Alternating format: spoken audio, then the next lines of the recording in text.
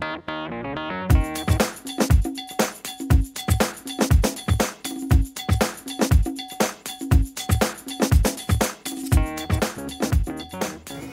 I'm Tom Berger with Cookie Daddy TV. Today we're going to make Ozark Pudding. We got the recipe for Ozark Pudding out of the new Southern Garden Cookbook by Sherry Castle. We met her at a University of North Carolina food symposium, and it's a wonderful book. It tells the history of foods. For example, what we're making, Ozark Pudding. Pudding, as you probably know, is what the Brits call dessert. Long time ago, that's what they called dessert here, was pudding. So we're gonna make Ozark Pudding.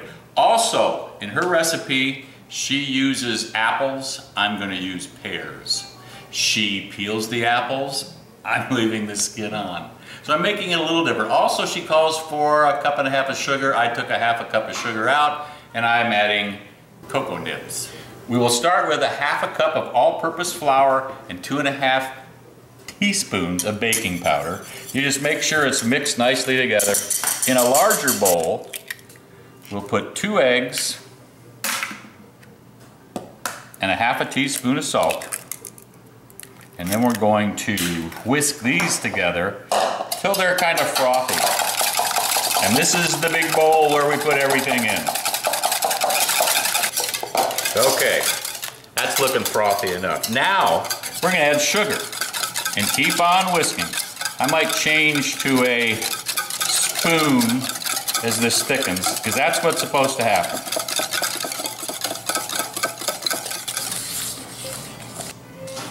See, it's now pretty thick.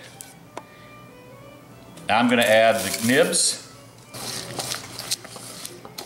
Now I'm going to add the teaspoon, sorry, of vanilla. Cup of pecan pieces. Heck, this is looking good without the pears. You think this will be nice and gooey? I think so. Now let's throw in the pears.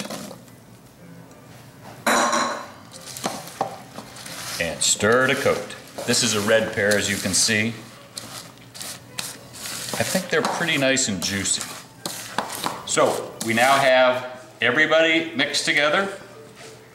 We just need the flour, the baking powder, stir this up, and then we'll put this in the prepared baking dish. Prepared, I mean I rubbed butter on the insides, used my fingers. The dry flour is incorporating with the moistness. Here we go. I have a buttered, or let's call it prepared, baking dish. This is an 8x8. And let's smooth it out, get it in every little corner. Our oven is preheated to 325.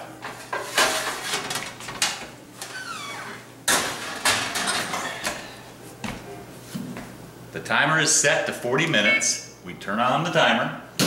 And again, as I always say, I'll check it after about 25 minutes and probably flip it around because it doesn't bake evenly, and we want it to bake evenly. Also, as you look at it, you want the top to become a little crusty and brown and the sides bubbling. Trust me, you'll know when it's finished, but that's just something to look for.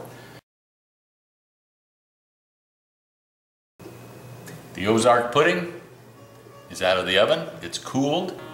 I've cut out a piece, threw some whipped cream on it. This is the one that has pears instead of apples. We have not tasted it. Also has cocoa nibs or cacao nibs or chocolate nibs instead of an extra 1/2 cup of sugar. Cacao nibs are, I think, chocolate in their purest form. It's not real sweet. Think of it almost as a roasted coffee bean.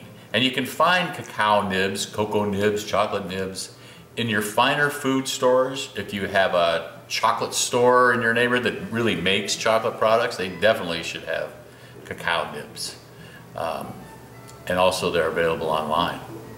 So, As we say here at Cookie Daddy, eat well and eat often, and in this case, we're gonna eat dessert first.